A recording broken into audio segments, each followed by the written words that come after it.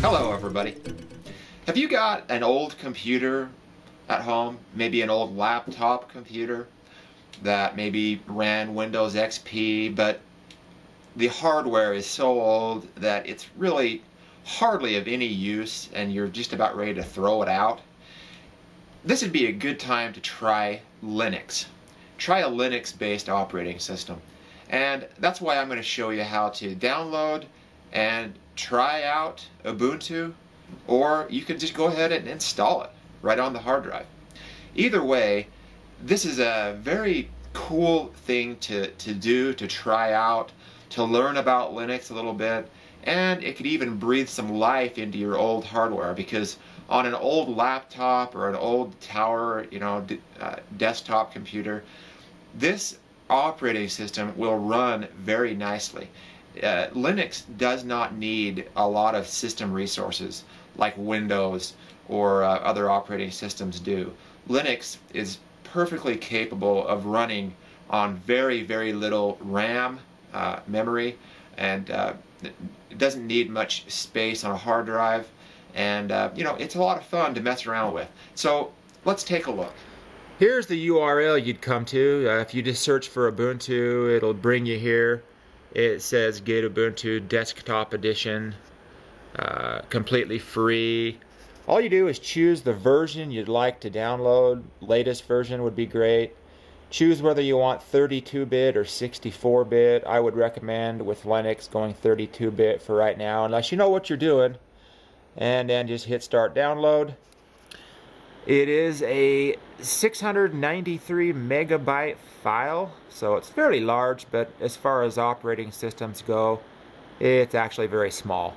So let's burn this to a CD, and I'll show you how to get it installed on your system or run it without affecting your current operating system, just to try it out.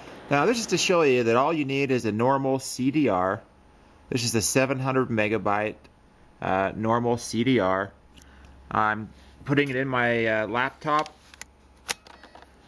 and we'll go ahead and burn this file. In Windows 7 it has an automatic ISO burner, so you just right click, hit burn disk image,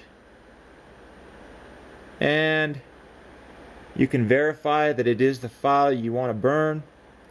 Let's go onto the right drive and hit burn.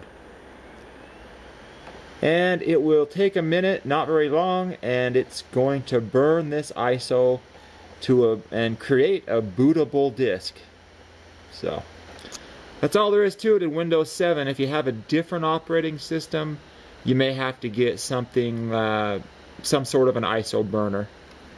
So this is fascinating, I believe, that you can download an operating system for free off the internet, full-featured operating system, pop it into any old computer that the DVD drive or CD drive is working, and simply hit the power button. And Ubuntu will load up, and I'll show you around just a little bit. You need to make sure that your system is set to boot from CD, the CD drive first.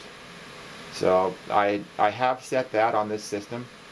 That's usually inside the BIOS, or you can hit F12 at startup and choose your boot device. And I'll show you when it loads up. I am using a PS2 mouse and keyboard, using a VGA connection for a monitor. And I just went ahead and plugged my network cable in straight from my router. So I'll show you if Ubuntu 10.10 will auto detect this and set it all up for me or not. Alright, so here's the first thing you'll see when Ubuntu loads. You can go ahead and choose whatever language you speak best from over here. And your options are to try it and just run it straight from the DVD drive, or install it, and it will let you install it as a dual boot configuration alongside Windows, or you can just go ahead and make it your primary default operating system. Either way. So I'll just hit try Ubuntu here just to show you and see if it'll detect my network, and we'll go from there. Alright, and here's what the default desktop looks like in Ubuntu 10.10. This is what you see when you push try Ubuntu there on that. Or if you install it, this is what you would see. This is the default desktop. You got some options up here, some options over here, and some options down here, just like any other operating system. Let's take a look over here at the upper right hand corner. I mentioned we were going to check and see if it auto-detected my network. Yes, it has. Wired network, active. I've got mouse control, sound control. You can go ahead and set up your chat, mail. Shows the date by default here. You can log off, shut down from over here. Over here on the upper left, got all your applications, games, internet. It comes with Open Office. It comes with some movie and image editors, you know, games. You can go ahead and access your hard drive that's in the system. Here's the system preferences and administration. So very interesting. It's a full-featured operating system. You know, down here by default, it's got 4 different desktops. So we're on one. You can click and you know, it's got 4 different workspaces, they call them. And over here, by default, I believe it's a show desktop button. Yeah, hide all windows and show the desktop.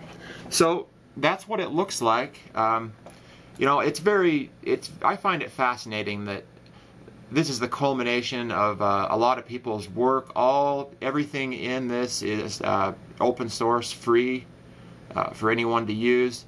You can also hit Ubuntu Software Center and literally choose from thousands of free applications that run on Ubuntu. So you could really use this as your primary operating system if you wanted to take a little bit of time and learn just how to install things. And you know, it's not that hard at all. In fact, some would say it's a lot easier than learning Windows. So, you know, there's a look at Ubuntu. Try it out for yourself if you like. You can always just do this and it wouldn't even affect your computer. You can look around in it, mess around, learn it, and keep learning. So you guys have a great day. Talk to you soon.